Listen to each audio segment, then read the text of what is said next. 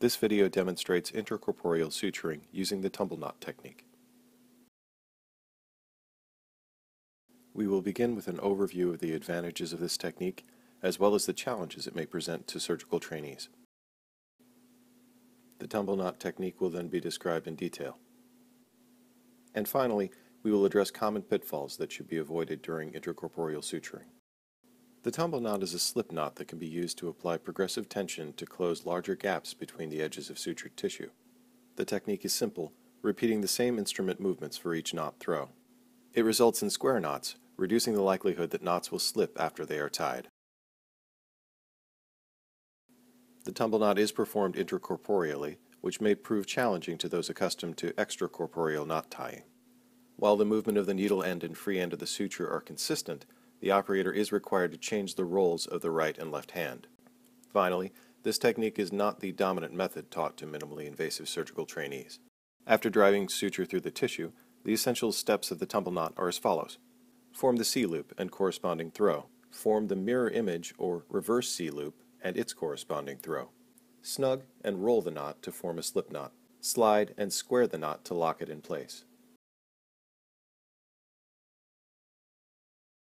Here a dyed suture is used to demonstrate the tumble knot technique in detail. The red or needle end of the suture is grasped with the right hand and manipulated to form the C-loop. The left hand first passes in front of the C-loop and is used to form the initial throw.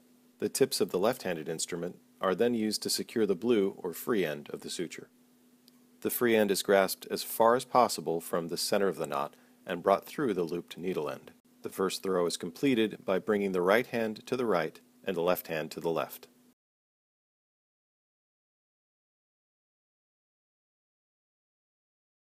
The left and right hands are then used together to form the reverse C-loop, a mirror image of the first loop. Again, the free instrument passes in front of the reverse C-loop, and the counter throw is formed after grasping the free suture end.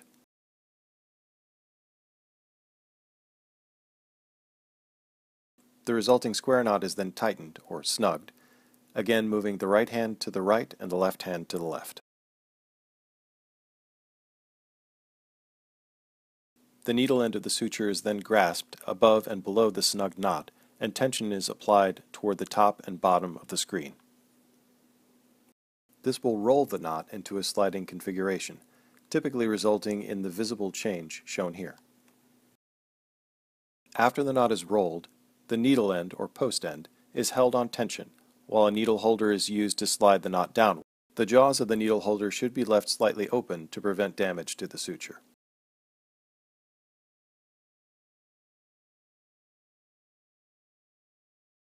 After the initial slide, traction toward the right of the screen is used to recenter the knot between the tissue edges. Alternating between further sliding and recentering allows the surgeon to apply increasing degrees of tension to the tissue in a controlled fashion.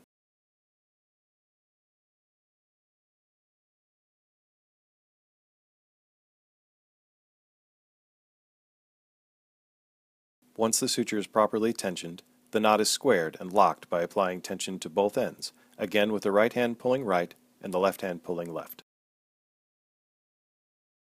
After the knot is locked, further knots can be tied more easily, returning first to the C-loop and then alternating with the reverse C-loop to place the desired number of square knots.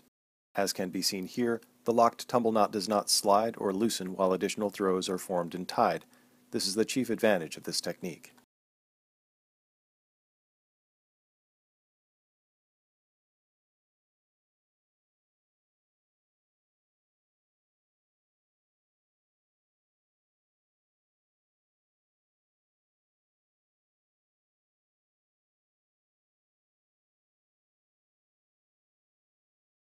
Surgeons learning intracorporeal suturing can improve their performance by avoiding common pitfalls.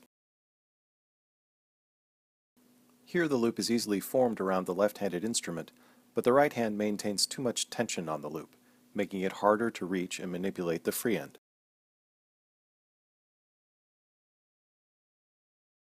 The solution is to move the tips of both instruments toward the center of the knot to be formed, relaxing the tension constraining the movements of the left hand.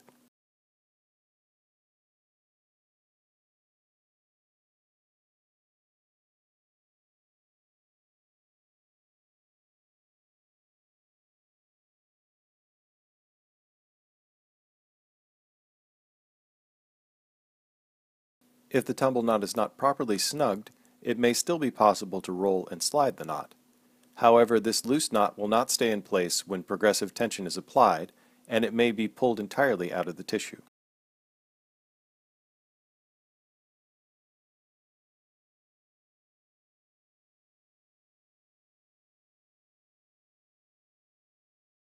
To prevent this, always snug the knot first before performing the roll and slide.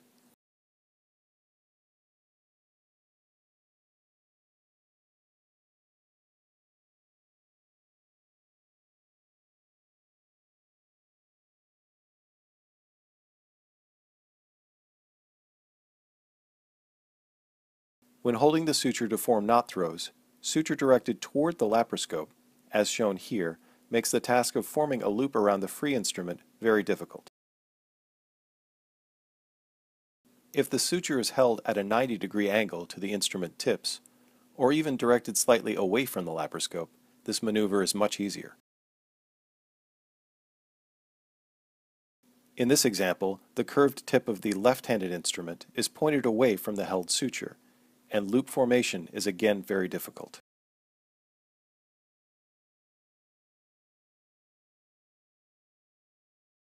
The tip of a curved instrument should always be directed toward the other instrument, and angled slightly toward the top of the screen.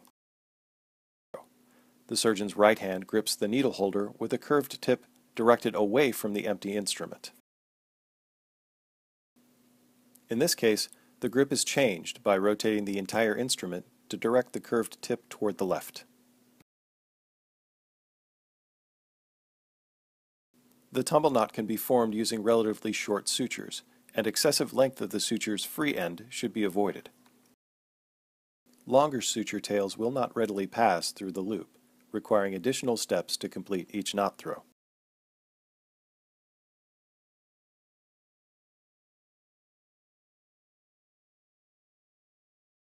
Suture may be pre-cut to a usable length, and additional suture should be drawn through the tissue to shorten the free tail before tying.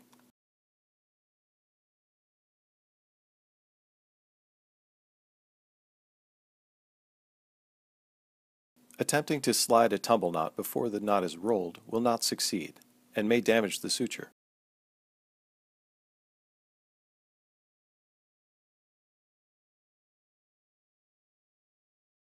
The surgeon should ensure the knot is rolled before attempting to slide it.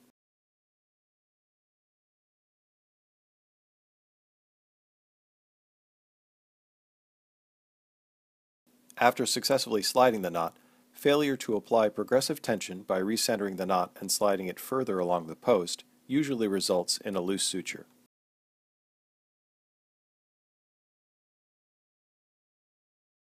Alternating between recentering and sliding the knot before squaring and locking it will ensure a secure stitch.